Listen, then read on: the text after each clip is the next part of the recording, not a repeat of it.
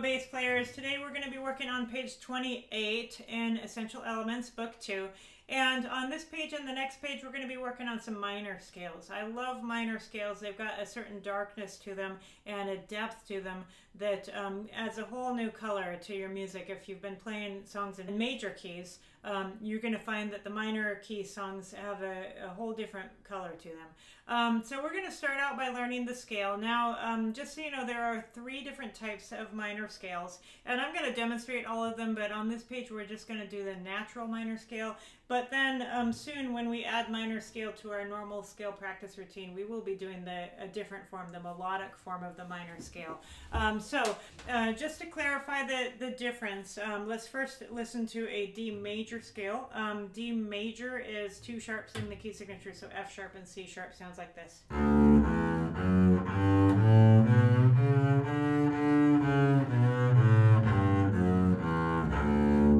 The minor key signature is 1 flat, so it shares the same key signature as F major. And so if you compare that to D major, you will not have the F sharp, it'll be F natural. You will not have C sharp, it'll be C natural. And you will have B flat, which is 2nd finger on the G string. So you're still playing it in 1st position, but using the 2nd finger and instead of the 4th finger. And then here in 3rd position, you will not use the 2nd finger, you'll use the 1st finger for that C natural. So D minor scale, this is what is written in page 125, which we'll play with the recording in a moment, but it sounds like this.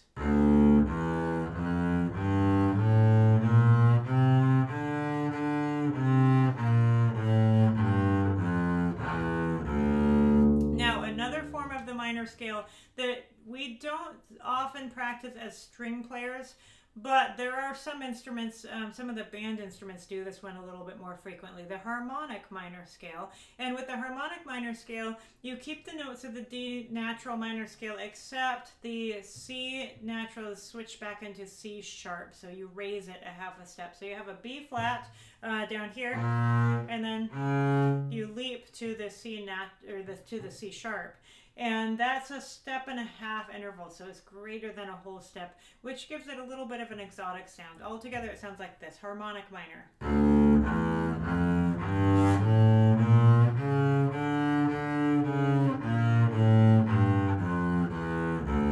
Now that's an appealing sounding scale, but it is a little bit challenging to play in tune on string instruments just because of that wide leap, especially for the upper strings when they're used to playing half steps or whole steps between the 2 fingers.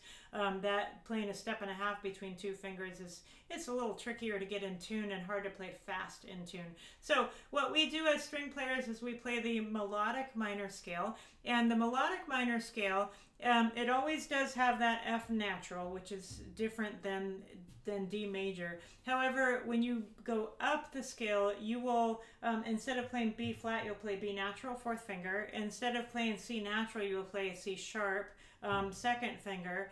So we're keeping that C sharp that we added for harmonic minor, but also adding a B natural to kind of smooth out that the 1.5 step interval, which would be called an augmented second. We do that only going up the scale. So going down the scale, the fingering is going to be different, and you are going to do the same as natural minor, so C natural, B flat. Okay, so melodic minor sounds like this.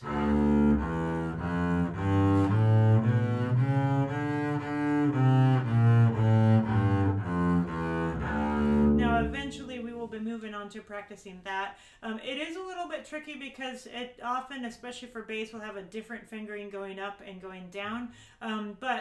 So you'll have to learn your ascending fingering and then learn a different fingering for descending. But it is the one that is most useful for string music, and it has the combinations that you're most likely to find in your music. So once you get used to it, you'll be able to do just fine. However, we're not getting to that yet. Today we're just going to do the D natural minor scale as written in exercise 125, and let's go ahead and play that together.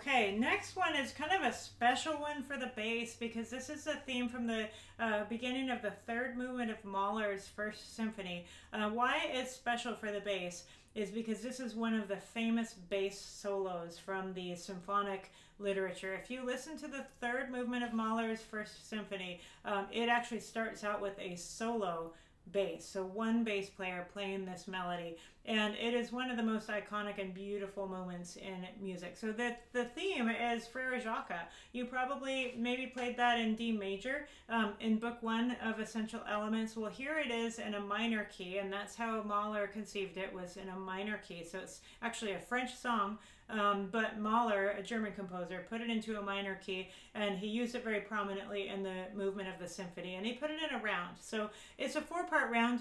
I'm going to play it one time with just the melody and the accompaniment, and then we'll go ahead and do it in a round with the other instruments of the orchestra. And when we do it in a round, you're welcome to join any part of the round. So here we go. First time through, Mahler theme, and notice there is a repeat. We're going to play it twice.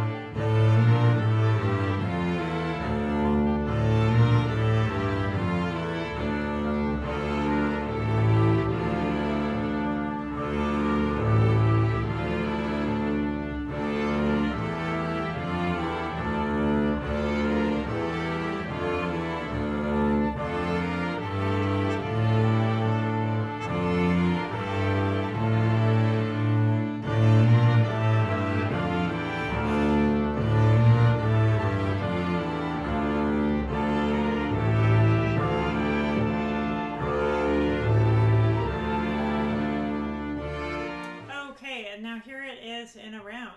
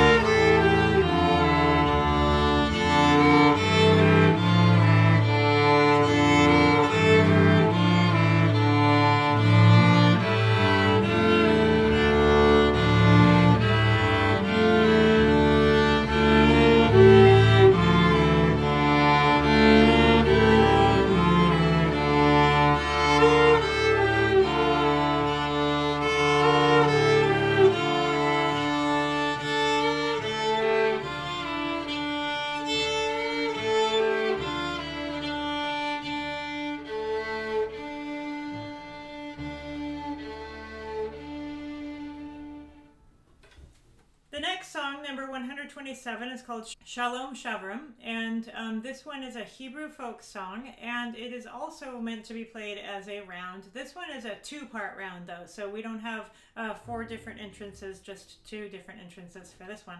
Let's go ahead, and we're going to do it again the first time with just the bass part alone and the accompaniment, and then we will do it in a round. Let's look at those fingerings. Notice how in the third measure you go up for the D in 3rd position. That is followed by a C natural, and then A and D string. Get used to playing that A on the D string, because that fingering is used really quite often. So just be watching your fingering, and if it's asking you to play a note with a different fingering than you're used to playing it, you might be in a different position. With the fingerings, the numbers, the normal Arabic numerals above the note tells you what finger to use, so usually 1st, 2nd, or 4th, and then once you get up into this range, you will use your 3rd finger. But usually 1st, 2nd, and 4th down here. And then the Roman numerals underneath the notes tell you what position you are in. So the Roman numeral 3 means you're up here, third position. Roman numeral 1 is down here, and then 1/2 cannot be portrayed as a Roman numeral, so you would just have a fraction for half position. Let's go ahead and play 127, Shalom Shavrin.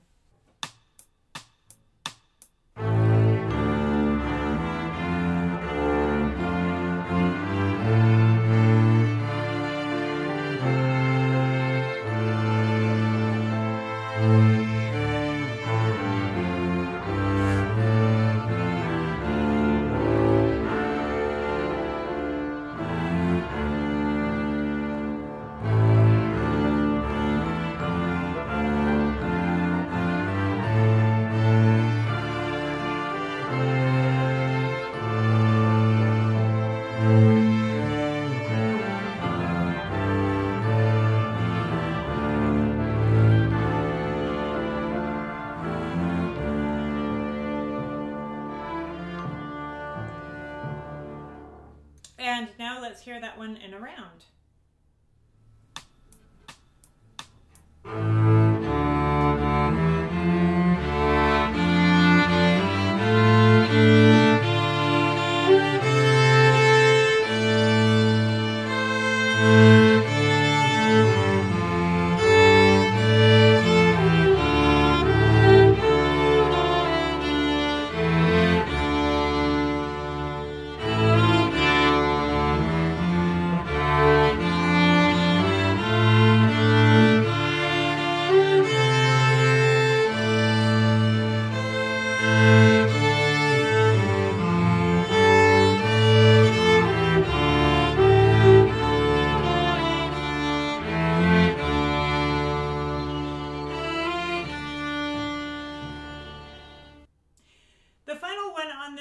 Number 128 is called The Snake Charmer. This is one of my favorite songs in the book. It's really fun to play. You want to use a really nice, smooth, connected bow stroke for this one. So,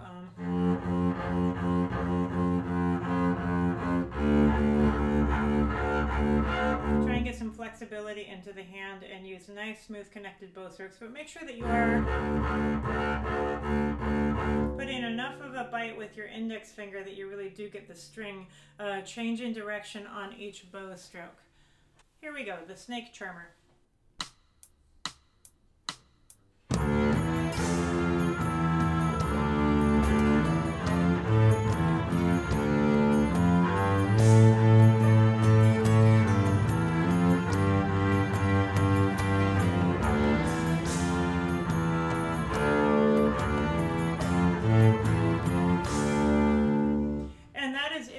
Page 28. I hope you enjoy playing these songs in D minor.